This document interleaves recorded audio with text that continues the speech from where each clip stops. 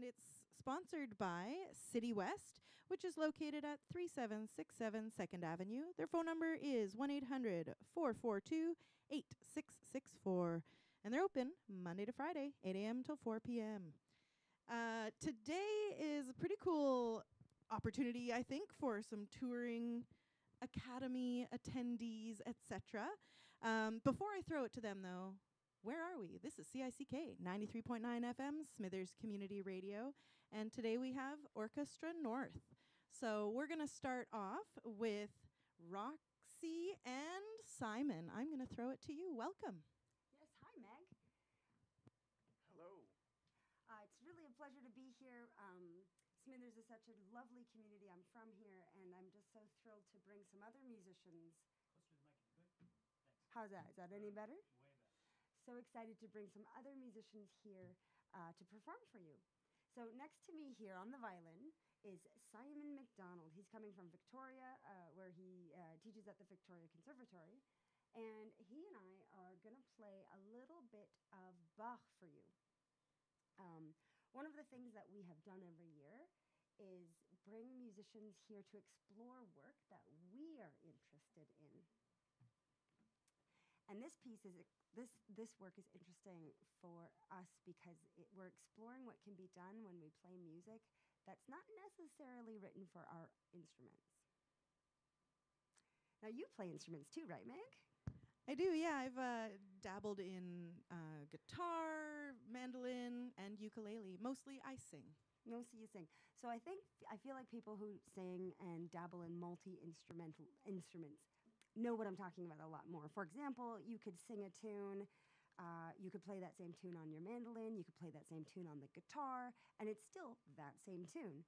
But the sound of it and what you're able to do with it changes kind of a lot depending on what instrument you play, right? And I think especially when you go from something, say, like tapped, like say the piano or plucked like a guitar versus singing the tune. Like what a difference that lends to the melody or lends to the tune. So that's what we're working on here. So this is a piece written for the piano, or the keyboard actually. It's by Bach. And it's from a really famous piece, a work called The Well-Tempered Clavier. It's written for the keyboard instrument, so think percussive. And what we've done is transcribed that, so it's actually now played on stringed instruments. And especially for such a famous piece, we find it really interesting to see what different kinds of things can kind of come out from there. So it's also just great writing, so that's a lot of fun. So let us play a little bit of this. I actually want to show a little bit of how it's constructed first. So my part, it's just these noodly notes, and my part goes like that. Now Simon's part sounds like this. Now you hear that the notes, some of those notes are the same notes. They're just played at different times. So there's this interweaving kind of effect. So just listen to us playing that slightly slower. Ready?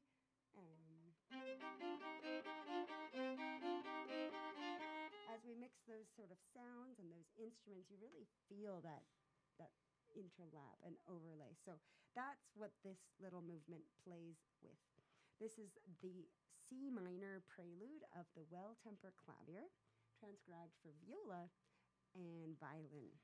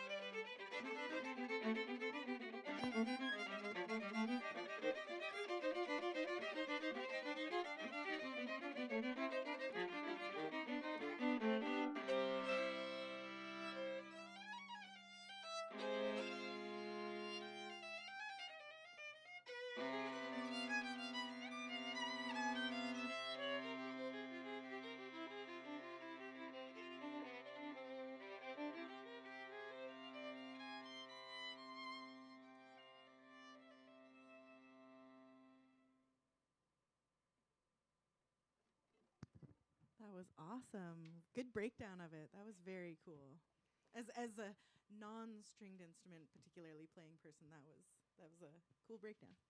Yeah, and it's neat too. If it's written for somebody who's an instrumental, like a keyboard instrumentalist, they would be in control of all the parts to this. So they play left hand, they play the right hand. And what has been interesting as we've been working through this collection of music is it's really like we have to think as one mind sometimes. And that's also very exciting. So maybe before we do a little switch around here, do you want to just tell me, like, what is Orchestra North? Like, as succinct as you can so that we can get on to the next You music. bet. But let's give the folks a little idea. Totally. Orchestra North is a summer program, actually. So it's called the Orchestra North Summer Program, affectionately known as ONSP. And that's been a summer camp. We've run it since 2013. So this is the 10th. We're a decade old by now. And we've run a summer camp for a week at a time. Normally, it's been in Smithers for quite a few of these years. We actually did it this year in Prince George. And we gather musicians, student musicians, amateur musicians, adults, kids, whatever level. We gather professionals, and we just make like music together. So it's often divided into orchestras. We do chamber music. We do workshops. We do technique class. And really, we've had like a lot of fun. And I love, actually, I've got two students of the program here with us now. This is Tad Mao on the violin and Hannah Yin also on the violin.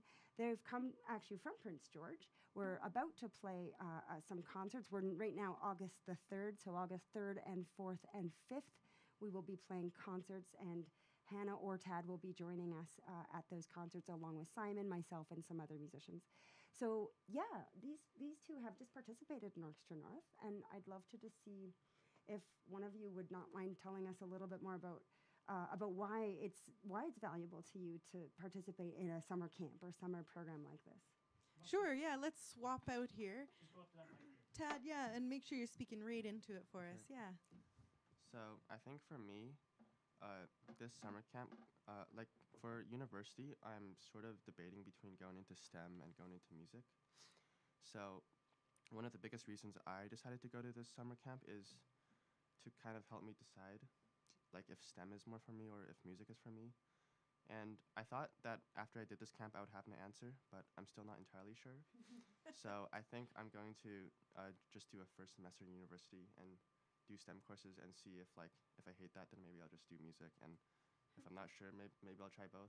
That's the thing. Dip your toe in. yeah. See how it feels. Nice.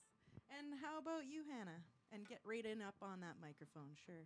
Yeah, for me, it's really nice to be in the orchestra and get to play with other musicians of all different levels, different ages. But I get to meet new people and we get to play new music together. And I think that's always just a super fun experience, just spending a week together, learning new music together and getting to perform it. Fantastic. Thanks for sharing. So are we going to do another piece? Yes, absolutely, we will. So we're going to play a piece that features Tad and Hannah, the two players that you just met, and they will be joined by Simon McDonald to do a trio. Now, maybe, Simon, you would like to tell them a little bit about the composer of this piece and why it's such a special piece to do for you guys. Sure. Thank you. Yeah, my name is Simon, and I'm really thrilled to be here in Smithers, second time up here. This is an incredible town, and thank you, Roxy, for inviting all of these people to work here and in Prince George. We're about to play excerpts from, and then, if time allows, the complete work of the Capriccio for three violins in D minor by Friedrich Hermann.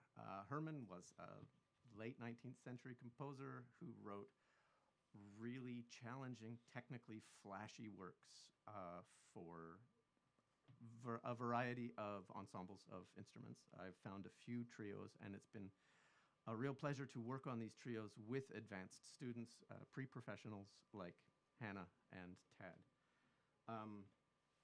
We'll give you a taste of this before we play the whole thing, if I can launch right into what we've prepared. So it starts beautifully and slowly, as though it's a chorale. So for those in the audience that are familiar with musical terms, a chorale would be 3 or 4 parts all singing together and sounding like one very thick voice, or like an organ. So here we are, the very beginning, a small excerpt of this Herman Capriccio.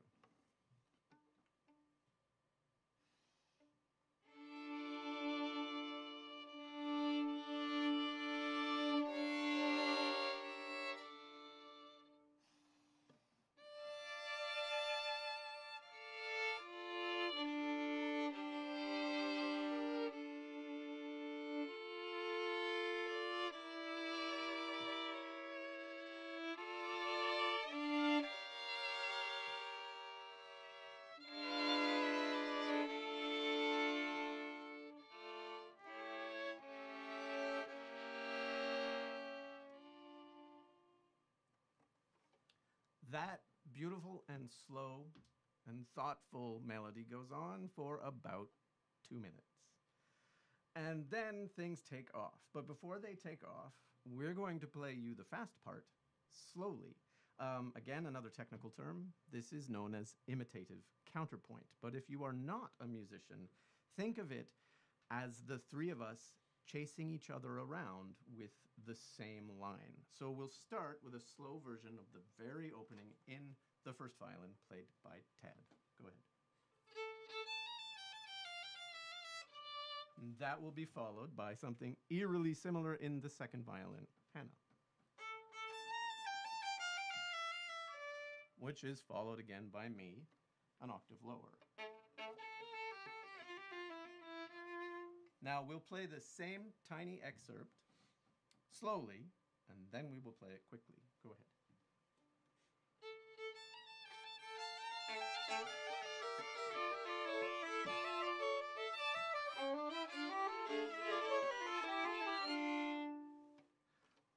So that is imitative counterpoint in slow motion. Now we'd like you to show you the same excerpt at the tempo that Mr. Herman has asked us to play.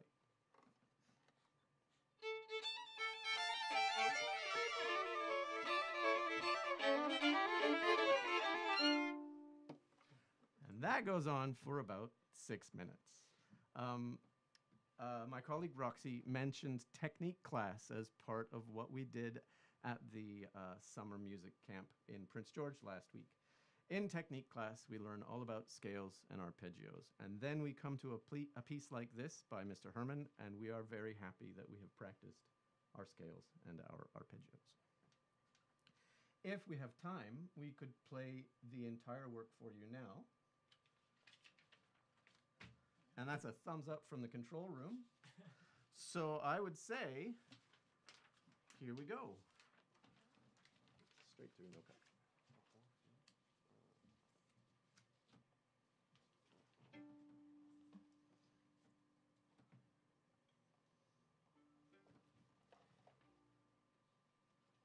As we get quite ready for this, this is, again, for those listening, this is Herman Opus 2 Capriccio for 3 violins in D minor.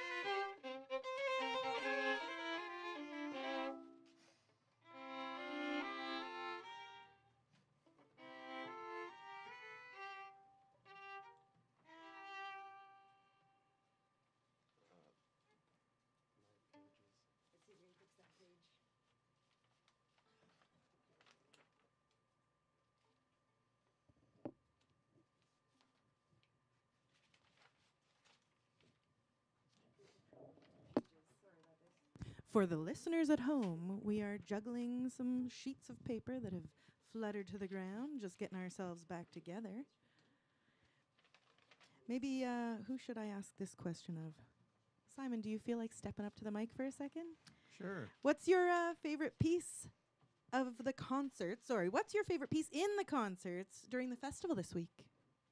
That's a difficult question to ask because my favorite piece is almost always the piece that's in front of me. That's perfect. The passion is imminent, and then. But my favorite, I think, would be the Mahler, a Mahler piano quartet that none of us had known before or played before. Mahler is a very well-known orchestral writer who writes massive pieces for as many as 100. Actually, he's famous for the Symphony of 1,000, which has, well, not 1,000 people on stage, but what feels like very close to it. And this is early Mahler for only 4 players, a piano, cello, viola, and violin, and it's quite sparse compared to his usual repertoire, but still emotionally expansive, as you would expect from Mahler. Thank you. Looks like maybe we're back together again. Sheets are where they should be, so I'll throw it back to you. Great. We will pick up where we left off. Okay, we will start from the beginning of the fast section. Can you see through that?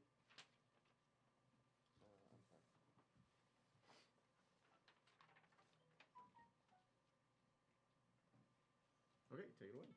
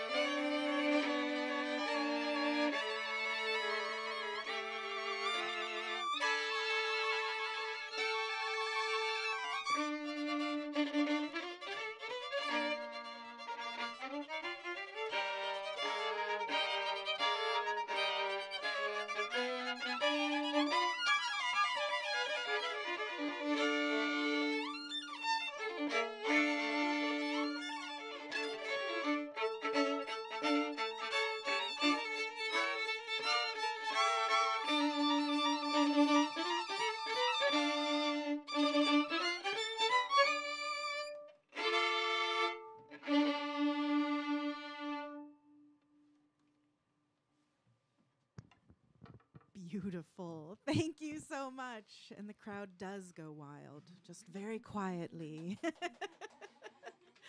was wonderful. Thank you, all of you wonderful musicians. And Roxy, are you going to do some playing as well somewhere? Well, I could play at the very end of this session, but I thought that it might be We'll a nice just have a little time. chat. Well, yeah, exactly. There's just so much going on. And I think one question I'd like to ask both of these student players that you just heard now playing really a very demanding piece that was written by a virtuoso composer and violinist himself.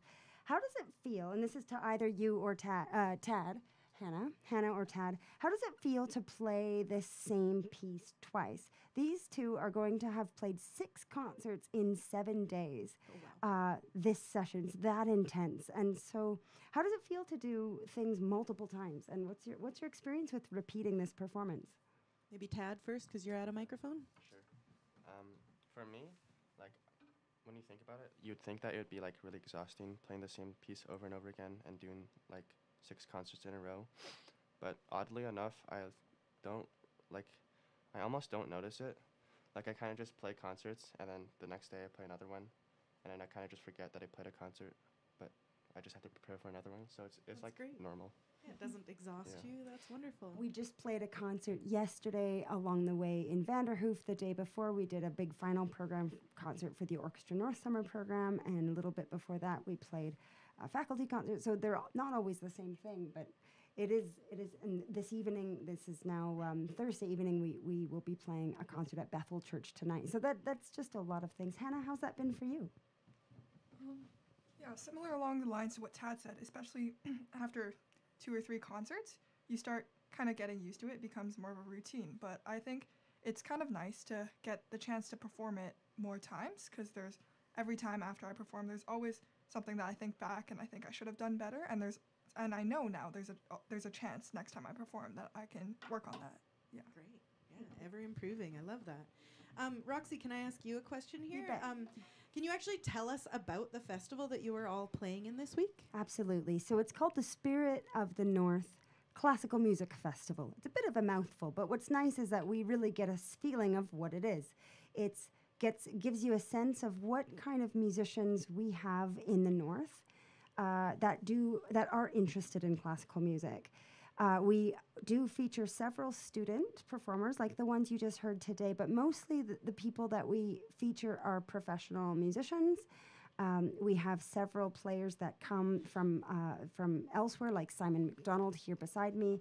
We also have Juilliard-trained Yu Yu Liu, who's coming to join us for this festival this year as well on the cello. So we have different players that do come in. And we put together, I'm saying the festival committee, I get to be part of that too. The festival committee puts together a series of concerts and shows that just sort of feature the enthusiasm about music, and that brings opportunity to feature some of the Northern musicians on a stage where we can really hear what it is they do. Amazing. What is the sort of importance, I guess, for this festival? Like, why is it important that this festival happens? I mean, you kind of touched on it already, but why would you say that? Well, I do think there's fabulous musicianship in the North. Our challenge really is geography, that we're so isolated from each other just because of the long distances between our communities, that it's sometimes hard to know each other. It's hard to find opportunities for collaboration. And I also think we are a little bit urban-centric when we think about quality, that we think, oh, this person must be good quality because they come from a big city, right? Well, we have so many wonderful, and I'm talking wonderful, like national and international, like renowned players that do come from small towns, come from Smithers, come from Prince George, we really do produce, I feel like, more than our fair share of excellent, excellent musicianship. And it's only fair that we recognize those people, that we give them audiences, and that those people feel like they can share who they are professionally with their own communities. So I feel very passionate about the importance of this. I love, as part of the festival organizing team, I love being able to sort of find musicians and feature them. We have this year, for example, Esteban Figuero, who's going to be performing a whole concert of Chilean music on the guitar, flamenco guitar. he's brilliant and he's passionate about flamenco guitar and he plays at such a fine level. We're so excited to give him a stage, for example. We have also an artist, Mark Twao, who's a visual artist. He'll be collaborating in this festival as well, doing a performance, art and music kind of collaboration, a very improvisatory type of show. We have folk bands that love classical music and incorporating world music into things, playing at events like we're doing. Tan Savet is the group name, and they're playing in the Bulkley Valley Brewery, so you can grab a beer and play there. Maybe next time in the lounge car session we'll get the folk band to come in and play you a little bit of that. We have fiddling in the museum. We've got a few classic events we do every year. But yeah, it just gives an opportunity for audiences here to really celebrate the musicianship that we have. Thank you so much. I'm going to wrap things up here. We're at our 30-minute mark. So this is Megan Brady. I've been your host for the Lounge Car Session on CICK 93.9 FM Smithers Community Radio with Orchestra North. So thank you to Hannah, Tad, Simon, and Roxy. Thank you very much, Megan.